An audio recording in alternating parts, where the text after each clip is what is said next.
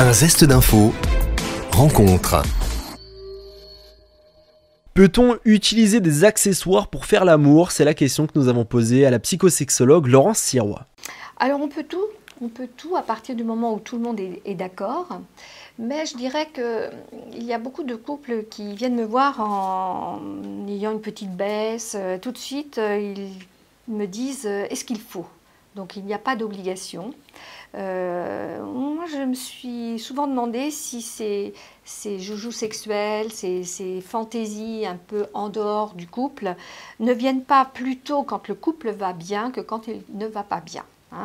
Il faudrait d'abord restaurer la relation si elle ne va pas bien dans le couple et la pimenter, cette relation, justement. Le plat est bon, mais mettre un petit peu de piment pour faire monter cette excitation parce que le temps du couple est un peu long, des années de vie commune, il y a eu des enfants, il y a des soucis au travail, etc. Bon. Alors pourquoi pas, il y a des choses maintenant extraordinaires, des choses très, très ludiques, très agréables, très jolies, presque des bijoux parfois qu'on peut utiliser. Je dirais aussi quelque chose d'important, attention, parce que ces petits joujoux parfois sont beaucoup plus efficaces que pourrait l'être le corps et le sexe humain. Donc j'ai vu des fois des gens venir ici et des hommes jaloux du joujou de madame. Il faut en reparler régulièrement, ne pas imposer à l'un ou à l'autre ce tiers quand même, c'est une